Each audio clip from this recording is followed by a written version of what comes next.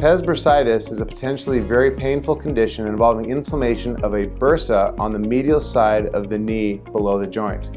This is often confusing for patients and providers alike because patients don't always recognize the pain coming from that location, but instead experience pain that is referred up into the knee joint or even into the thigh at times. What Pes bursitis really is inflammation of a small synovial sac around the medial side of the knee that sits underneath the hamstring tendons.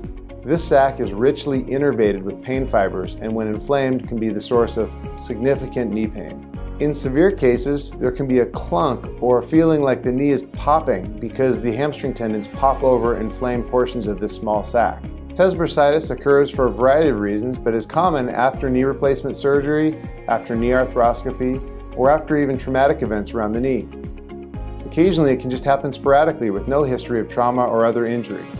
Presentations include people coming in after just a few days of knee pain to actually years of knee pain after knee replacements thinking that their replacements have failed.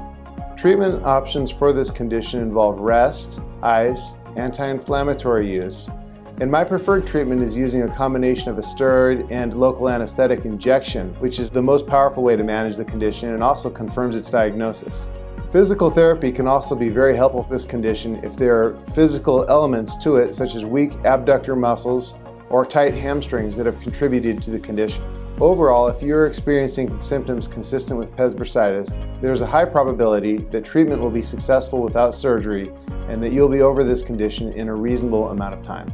You'll also be receiving a handout in the office explaining this condition and summarizing treatment options. Thank you for taking the time to watch this video about Pes Anserine bursitis.